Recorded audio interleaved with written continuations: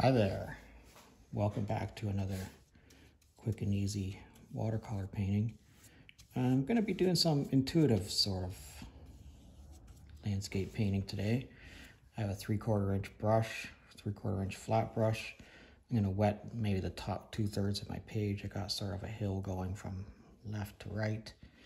And yeah, I'm going to pick up some Payne's gray here. Just make a couple of lines with some Payne's gray, and I'm going to pick up a little bit of blue, just hint to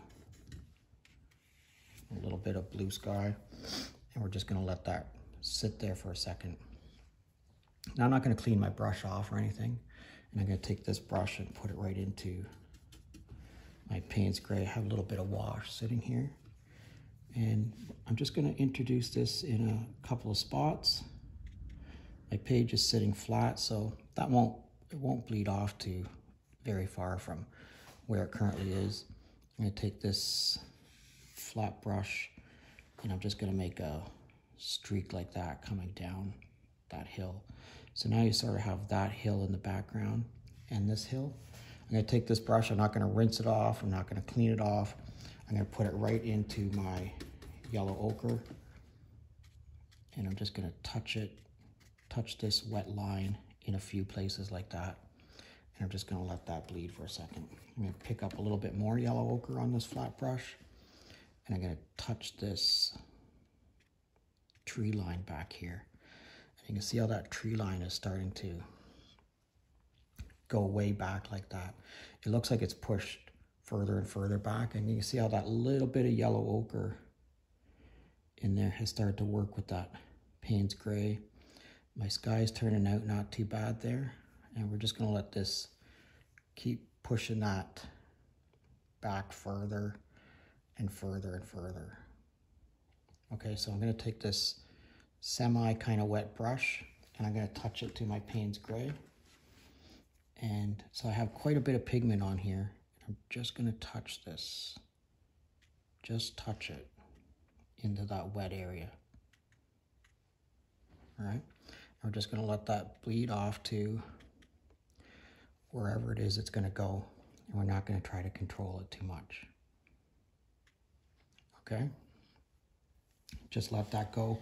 I'm going to take this same Payne's gray that's on here, just touch it into that wet line there, and again, just let it do whatever it's going to do. I'm not going to pick up any more pigment, but I'm going to put this into my water just quickly.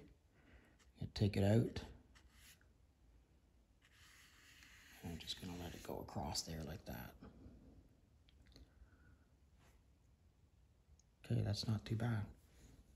I'm actually going to pick up my little bag of salt here. I'm going to drop just a couple of grains of salt across that right there while that's still very wet. And we're going to let that do its own thing.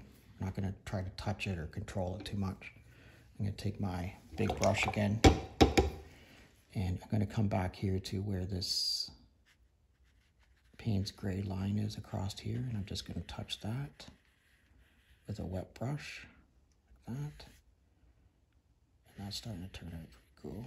We're going to get this to go this way. I'm going to come back into my I haven't used any sienna yet, so I'm just going to introduce a little bit of sienna across here, just like that. I'm going to put a little bit of sienna right here across this line, and maybe just a dab there. I'm going to take a little bit more yellow ochre, and I'm going to put some yellow ochre across there. So I'm going to rinse my brush off pretty good, pick up the pigment,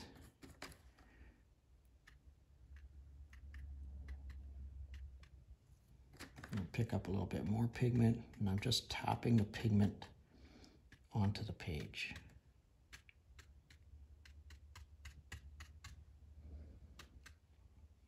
As I'm doing this, I'm thinking I'd really like to know where my subscribers are from, so if you could leave me a message in the comment section. Let me know where you're from. I'd love to hear from you. I'm going to take a little bit more of this salt, and I'm just going to put a couple of grains of salt across there, and that's it. I'm just going to walk away. All right, just leave this, walk away. Okay, so let's take our salt off there, and it's a little, you can hear it, it's a little gritty. And just, just brush it off with your hands. Be careful not to get any of it in your paint set. And there we go. Okay, that's, there's a little bit still stuck on there. May or may not come off. All right, let's see. Put a mat on here. The mat does sort of magic, doesn't it? All right. That turned out not too bad. Very intuitive, very quick, easy. If you're currently a subscriber, thanks a lot. If you're not currently a subscriber, please consider subscribing to my channel.